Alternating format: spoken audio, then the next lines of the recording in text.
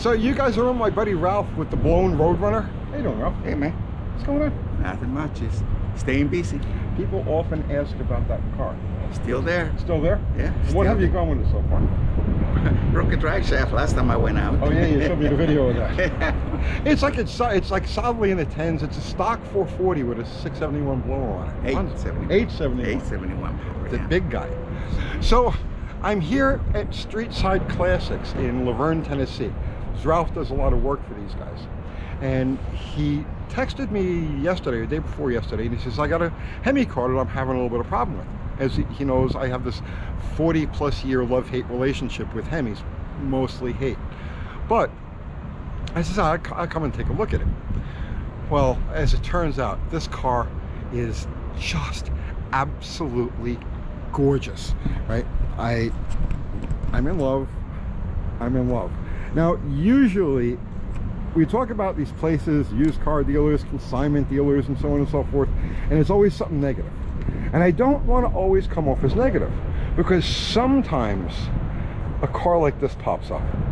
And I have walked back and forth and climbed around under this car, and I could tell you, if there's anything wrong with this, it's that it's over restored. It's just a little too clean. There is a little deviation from stock under the hood, and we'll get to that in a minute. But this car is just spectacular. What do you think of this thing, Ralph? It's great. I love it. I love it. All right, so let's do a walk around of this car, and let's start at the very back, because this is, okay, when you're dealing with any 1968 Coronet bodied car, the Coronet, Super B, RT, any of them, the trunk lid is your real telltale on these. Now this trunk lid, I know it's going to sound crazy now, this trunk lid is the hardest to find, most expensive body panel in the whole world of classic Mopars. I've seen them go for up to $2,000. And for the reason for that is that they rotted from the factory, like right, that doesn't work? Yeah. Okay. They rotted out back here. It was just a defect in the design, right? And they changed it in '69. But this one is pristine, it's perfect, it's never been messed with. It's real. Just looking around the details of this car, I mean, they did such a nice job restoring this thing. Possibly, like I said, over restored. Everything in this car is just primo. So let's get something straight now. I'm not doing an assessment of the car like as if like, here, go buy this car, because I cannot vouch for what's under the sheet metal. I'm assuming what's under the sheet metal is good, but I'm not here with a magnet, and I'm not here to, like, you know, scrutinize all of the places where damage might be hidden.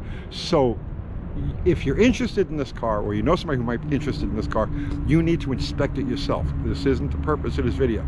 I just want to show you a really cool car. So yeah, the trunk lid is perfect on the car. It's very hard to find.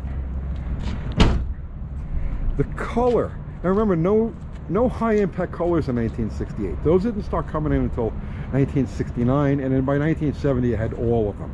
But in '68, this is just regular yellow, Dodge yellow, and it fits the car. It's perfect. Other external details on this thing. So obviously it's got the right stripes and all of that. It has the right wheels. So keep in mind, 1968, 1966 and 67, there were no 15-inch wheels available on B-bodies. 1968, they started making the 15-inch wheels available for the B-body. Now, all Hemi cars, 1968, 69 Hemi cars, came with these wheels. Regular stamped, normal looking wheels. And they all had these hubcaps. This is the 1967, 1968 Dodge hubcap. This is for all A, B, and C-body cars. And you got the F70 Redline tires. So this is how the car would have come from the factory. The road wheels, the Magnum 500s that you see on a lot of these cars, none of the Hemi cars ever came off the assembly line with those wheels. Those wheels could have been added by the dealer, but all 1968, 69 Hemi cars came with these wheels and the dog dish hubcaps as standard equipment, or you could get the full wheel covers. Most guys, when they bought these cars, were going to put aftermarket wheels on them, like Kragers or Slots or whatever it happened to be.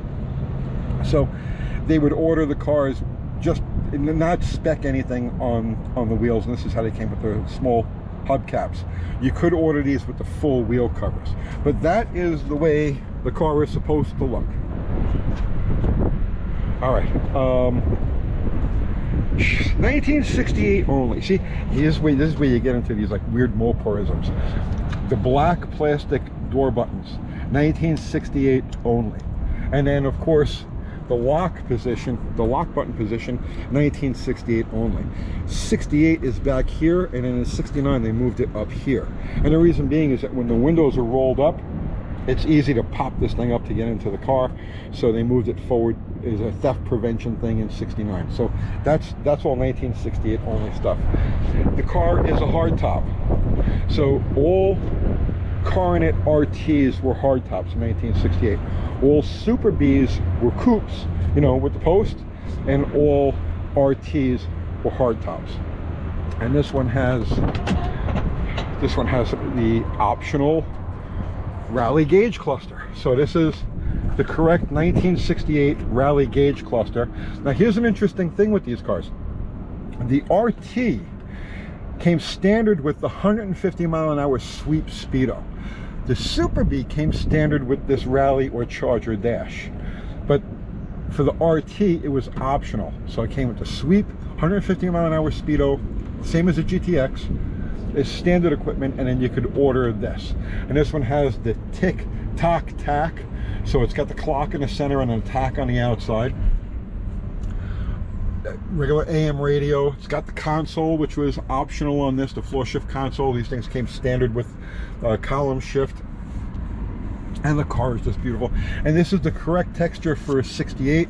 It's got these vertical lines. 69 and 70 have the pebble grain, so it's just perfect. It's missing the little there's supposed to be a little round fratzog that goes over here, so that's what this blank space is. It's missing that piece, but that's an easy enough thing to add to it.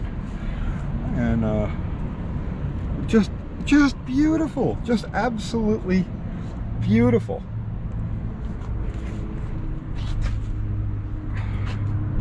All right, and the body and the paintwork on this car is just absolutely first rate. Everywhere you look, they did a beautiful job on it. Ralph, let's pop the hood.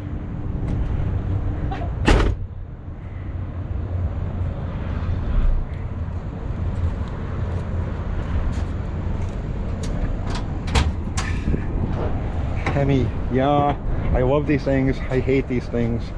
And Ralph and I are going to put our heads together and figure out why it's got some running issues. Minor things, but just the same. So 1968, there was no air grabber assembly or fresh air system available for 1968. So all the 1968 Hemi cars have the chrome dome air cleaner. Chargers always had the chrome dome up until 1970, because the Charger was never available with any type of air grabber. But the Coronets, the Super Bs and the RTs, 69 came with the Ram Charger hood and that oval air cleaner, that's open element. But the 68, all 68 Hemi cars had this chrome dome air cleaner. And looking around, the car's got the right, it's got the right everything on it, right? The right valve covers, that's the right booster, the right, just, and everything under the hood is just beautiful. But now here's my only gripe, okay? So they deviated from a couple of things stock under the hood of this car. They're not bad deviations, but you know, you have to say to yourself, why, right? So the alternator is a 1970 and newer dual field style, and it has a 1970 and newer voltage regulator. Not a big deal, not a big deal. It is a better system, but this should have had the single field and a point regulator. Again, not a big deal. The distributor was changed, so this car originally would have had a Presto Light dual point distributor, and this one has an direct connection aftermarket regular electronic distributor. So, and they're calibrated differently, which is one of the things Ralph and I were talking about before. These distributors calibrated differently than the stock Hemi ones, and so when you set these things at the factory timing, you know, or for idle, you don't get full advance. So there's a special way to time these things. And then the other thing I noticed here is that the car has a fuel pressure regulator added. It has the right mechanical pump underneath, but they added a fuel pressure regulator for whatever reason. But yeah, it's got the right bullnose hose clamps. Just the details on this car. If I consider anything wrong with this, it's that the car is like over restored. And you can always tell when a car, we were just looking at one inside that has a lot of pitting here. Like you can always tell when a car was like revived, you know. And this one, you could tell this was original. There's no like butchery or pitting or anything hiding under this paint. This is good, beautiful, solid metal. Nice job. Nice job.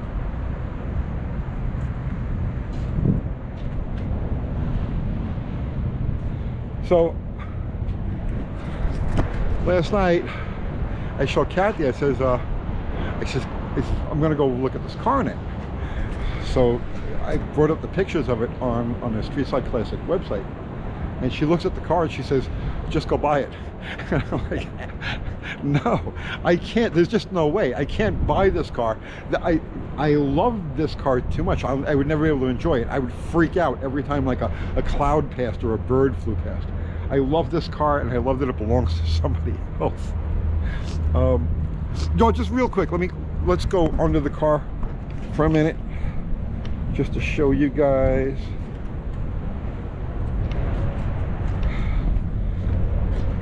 So under the back of the car, we have the right resonators, and if you look over on the passenger side there, you see the leaf spring. So it's got the extra leaves. That's a true Hemi suspension. 8 3/4 rear, as it should be. It's got the right tips. And just look at the detail on this car. This is a jewel. This car is a jewel.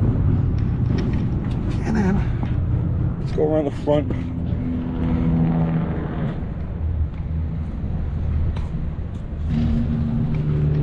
Underneath here we have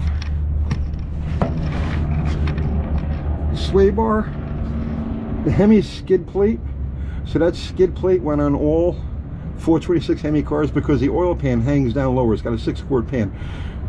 So it hangs down a little bit, a hair lower than the bottom of the stock K-frame. So Chrysler added these skid plates to them. And this also has the torque boxes. All Hemi cars have torque boxes, and those NASCAR reinforcement boxes that are on the very back. The sway bar, it's got the factory. Okay, it's okay. Those are the later model. The car's got disc brakes on it, but those are not the original ones. The original style. Those are the later style. But again, not a big deal.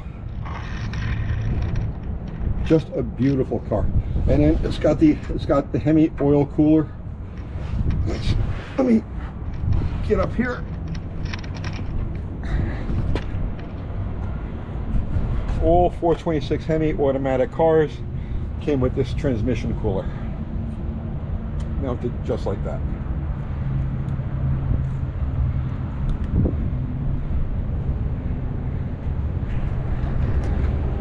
Did I mention how in love I am with this car yet? So I'm going to put this GoPro down now, and Ralph and I are going to put our heads together and screw around with this a little bit. And if there's anything like really interesting that we come across, I think it's just minor tuning issues.